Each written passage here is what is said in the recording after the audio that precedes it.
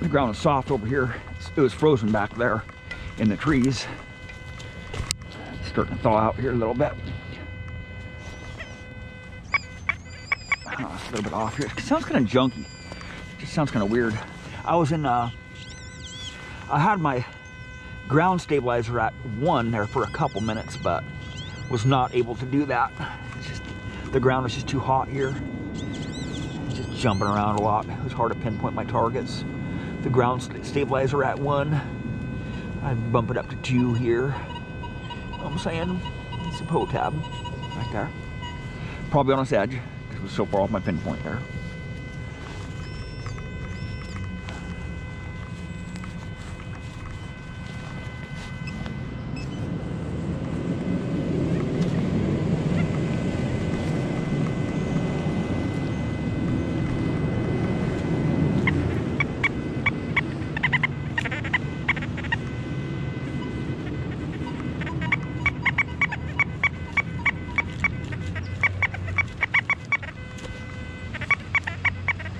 Go for this one here.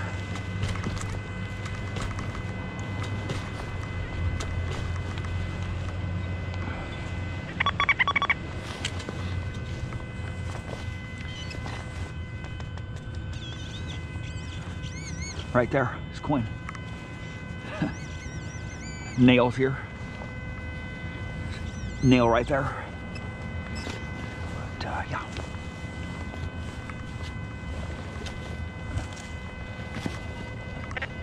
Iron. It could be foil too. I'm discriminated up to 50 here. 5-0.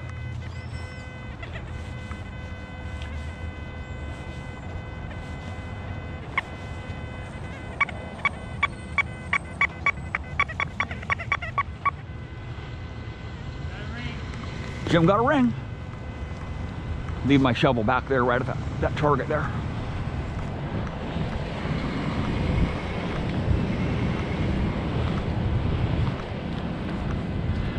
Oh, hell yeah, dude. Rings up like 40 or something. Oh. What is it? It's gold, dude. No, it ain't. In 40? Oh, no, not 40. Or like, 40, yeah. what's your I don't know what numbers it is. 80, it's if it's 40, it's brass or copper. I think it's just copper wire, yeah. It's copper, yeah. Still a ring? If it's reading that, hell yeah, dude. Freaking already, dude. In the morning, man. Our first sight, Jim popped the ring out, big time. We went through the tot lot over there and we didn't find anything in the tot lot. The last time we were in this park, Jim found 2 pieces of gold in the tot lot. He found a gold pendant, mother something, I don't know what, it's gold, and then he found a gold ring.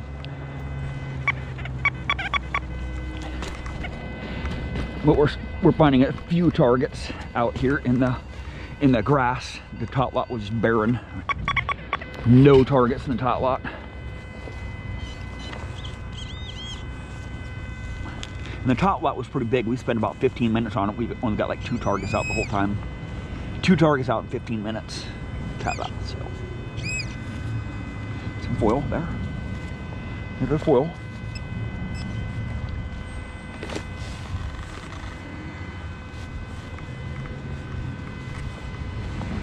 That ring that Jim just found was in the penny range, right? The zinc penny range, right?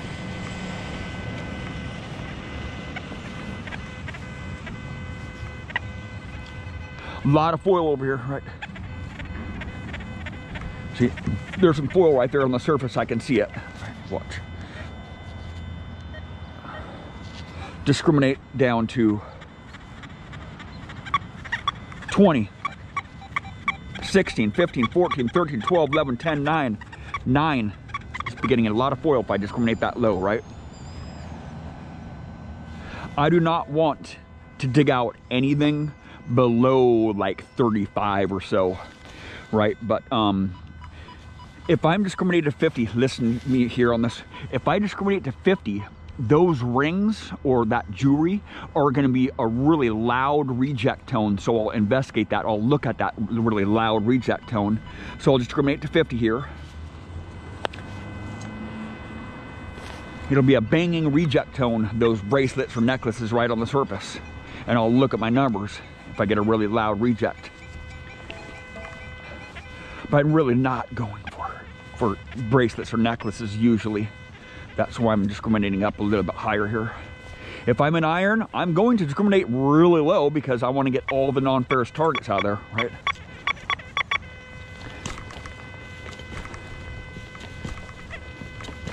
My auto response is at 1 here.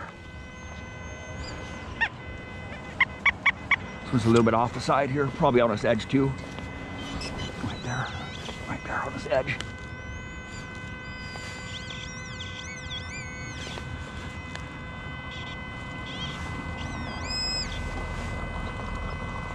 It's a coin right there. I'm wasted coin, man. Just goner. On this edge.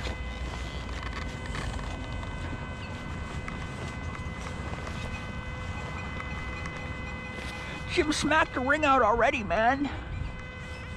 Yeah, dude. Bring it on. It's a junky target. So when my auto response is at 1, I can totally tell how deep the targets are, right? If you are struggling with the Deus II, a very common occurrence that I see with people who are struggling with their Deus II the most, their auto response is way too high, right? If you have your auto response way high, you are not going to be able to tell how deep that target is, right?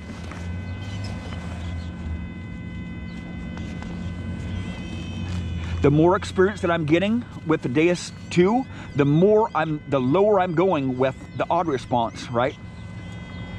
And the more targets I'm digging out, because I can dig them out faster, right? There's a coin right there. A dime right there.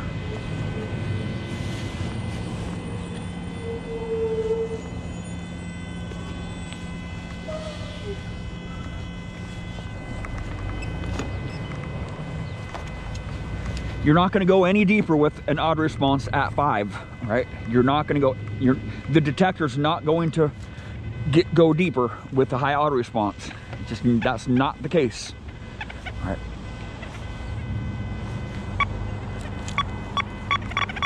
Two targets right here. Beep, beep, beep, beep.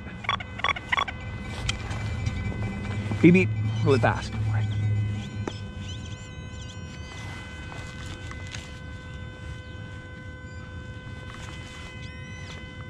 Right there.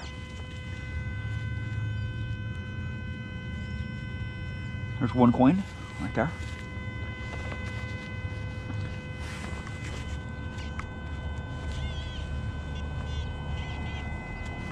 I'll have to put the stuff back in there and see where this other target's at. It's probably about 3 inches away from it.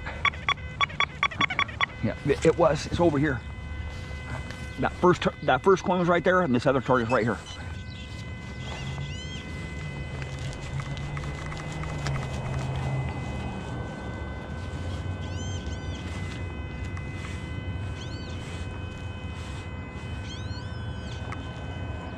Another coin right there. And also, if you have a high auto response, these targets right here will sound like one target because it overloads the machine, right? It's an amplifier, and it amplifies that signal in the ground there, and it really sounds like one signal. You know, you can wash out those targets next to each other and make them sound like one if you have too high of an auto response or too low of a recovery reactivity speed, right?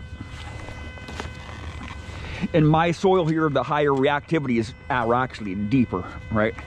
You're not going to penetrate through my minerals of my ground with a low auto response or with a low reactivity.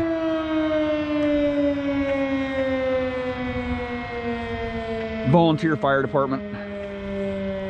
We're in a very small town, so you know what I'm saying?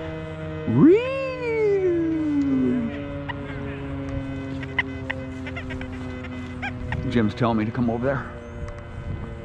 You got some more jewelry? What the heck is this?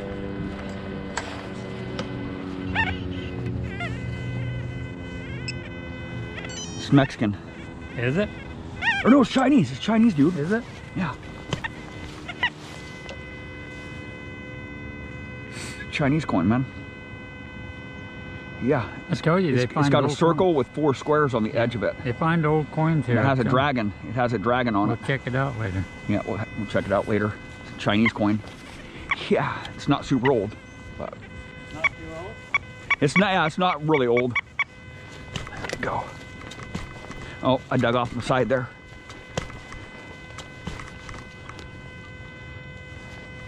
Yeah, I dug off the side. It's over here.